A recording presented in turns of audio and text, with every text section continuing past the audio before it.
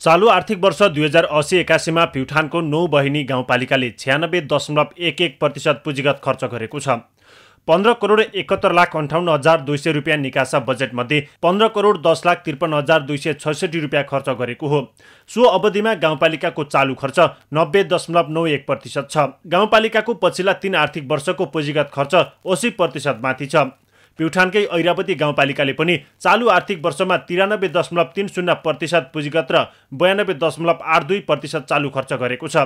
सीमित कर्मचारी र भौगोलिक विकटताका बावजुद पनि यी गाउँपालिकाले पुँजीगत खर्च गर्न सकेका छन्। समयमै ठेक्कापट्टा सम्झौता लगायतका कुराहरू एकदमै छिटो गरेको हुनाले हामी चाहिँ यो 96% चाहिँ पुँजीगत खर्च हासिल गर्न सफल भएका छौँ। समग्रमा ऐरावती गाउँपालिकाको वित्तीय प्रगति 91.81% देखिन्छ भने पुँजीगत तर्फ 93.30 देखिन्छ। प्युठानका अन्य स्थानीय तहहरूको पनि पुँजीगत खर्च 80% माथि छ।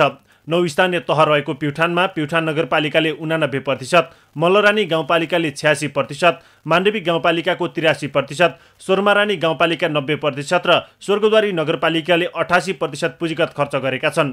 बस्ती स्तरबाट योजना छनौट गर्नेदेखि माग गरेका योजनाको प्राथमिकता निर्धारण गरेर कार्यान्वयनमा लैजाने परिपाटीले पुँजीगत खर्च बढेको छ। सङ्घ र प्रदेशले हामीलाई दिनुपर्ने पैसा नदिएका कारण हाम्रो चाहिँ करिब 1.5 करोड रुपियाँ अझै भुक्तानी हुन बाँकी रह्यो, हामीमाथि भार रह्यो। त्यो सबै हेर्दा हामी करिब 90% पुग्यौँ, तर हाम्रो देखाउनका लागि 83 मात्रै देखाउन पर्ने बाध्यता भयो।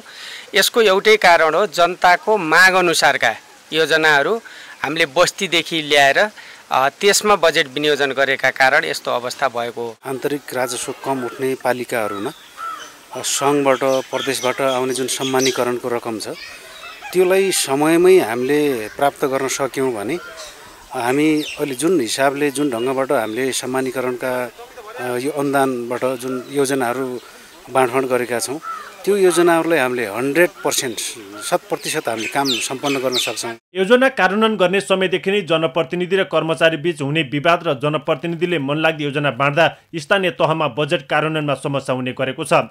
तर प्युठानका अधिकांश स्थानीय तहमा खुल्ला छलफलबाट योजना छनौट गर्ने र योजनाको प्राथमिकीकरण गर्ने सबल पक्षहरू छन्, जसले प्रभावकारी योजना कार्यान्वयनमा सहयोग गरेको छ। जनप्रतिनिधि लेभलले पनि नीति निर्माणमा सहजता दिनुहुने र कर्मचारीले चाहिँ त्यसको कार्यान्वयनमा पनि जनप्रतिनिधिसँग हातेमालो गर्दै अगाडि बढ्यो भने यो एउटा टिमवर्कको सिस्टम हो। यो सिस्टमले राम्रो काम गर्छ। देशका सुगम सुविधा सम्पन्न र पर्याप्त कर्मचारी भएका स्थानीय तहमा पुँजीगत खर्चको अवस्था कमजोर छ।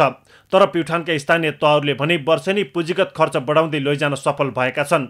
अन्तरपालिका सम्बन्धले अनुभव आदान प्रदानमा मात्र टेवा पुर्याएको छैन, विकासको परिपाटीमा पनि सुधार ल्याइरहेको छ। कान्तिपुर समाचारका लागि शमशेर विक्रम जोशी, प्युठान।